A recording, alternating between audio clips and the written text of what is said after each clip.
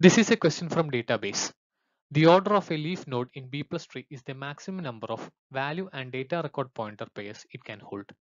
Given that the block size is 1 kilobytes, data record pointer is 7 bytes, and the value field is 9 bytes long, and block pointer is 6 bytes long, what is the order of the leaf node? So the given data here is disk block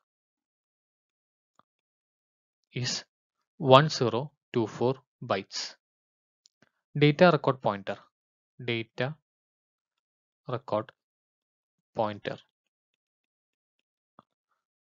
denoted by R is 7 bytes. The value size is 9 bytes. Value size V equal to 9 bytes. And disk block pointer P equal to 6 bytes. Let order of leaf be M. A leaf node in a B plus tree contain at most M record pointers, at most M values, and one disk block pointer. So let's write it down also. At most M record pointer,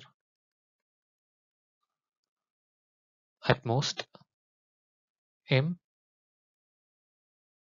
values, and one disk block pointer. Based on this, we can say that Rm plus Vm plus P will be less than or equal to the disk block size, that is 1024. We can say that R into M plus Vm plus P less than or equal to 1024. Rewriting 16M is less than or equal to 1018. M will be less than or equal to 63. So the correct answer here is option A, 63.